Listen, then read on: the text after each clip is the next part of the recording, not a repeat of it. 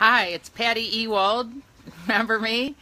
I'm now living down in Gulfport, Florida, so I'm going to keep an eye on Irma for you.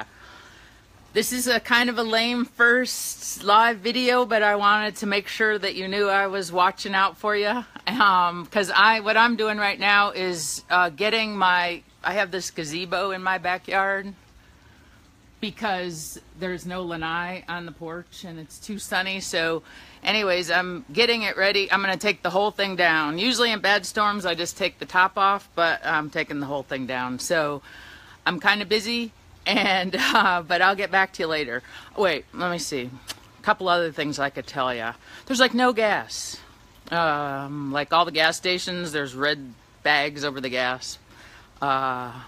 There's the stream of people going up 75 looks like a bunch of those little ants, you know, those little teeny sugar ants that come across your kitchen floor. I found a really cool trick to fill handy bags, those gallon bags with water, and put it in the freezer. So you either have ice to keep your refrigerator cold or drinking water later. I don't know. Yeah, people are fighting over drinking water. It doesn't make any sense to me. Just get your 2 liters and fill them up with tap water, right? Why buy tap water from Des Moines, Iowa, when you could just turn on your own tap? But whatever, people are crazy. So that'll be like about all for now. It's looking like it's gonna go up the East Coast, but it changes like hourly.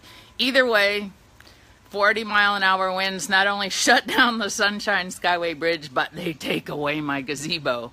So I'm gonna take it down, and I'll be back at you later, okay?